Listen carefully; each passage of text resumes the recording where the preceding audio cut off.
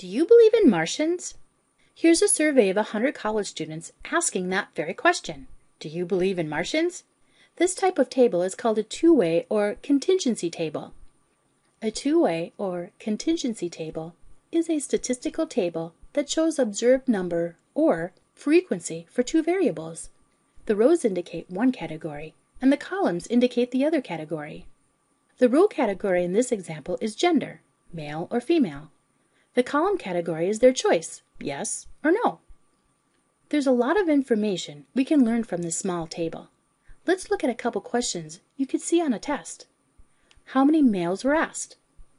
Let's look across the male row. 10 said yes and 32 said no. That would be a total of 42 males. How many college students believe in Martians? Look down the yes column.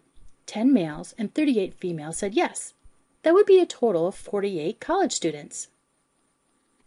A recent survey of 100 college students asked if they prefer to drink tea, coffee, or an energy drink during finals week. Here's the table created from that survey. Let's look at a couple questions you could see on a test. How many college students drink tea, given that they are female? In this question, we're looking for tea drinkers that are female. Let's look at the female row and tea column. The answer is 18. How many students drink tea or are male? In this question, we're looking for all tea drinkers united with all males. To figure out the answer, let's highlight the tea column and male row.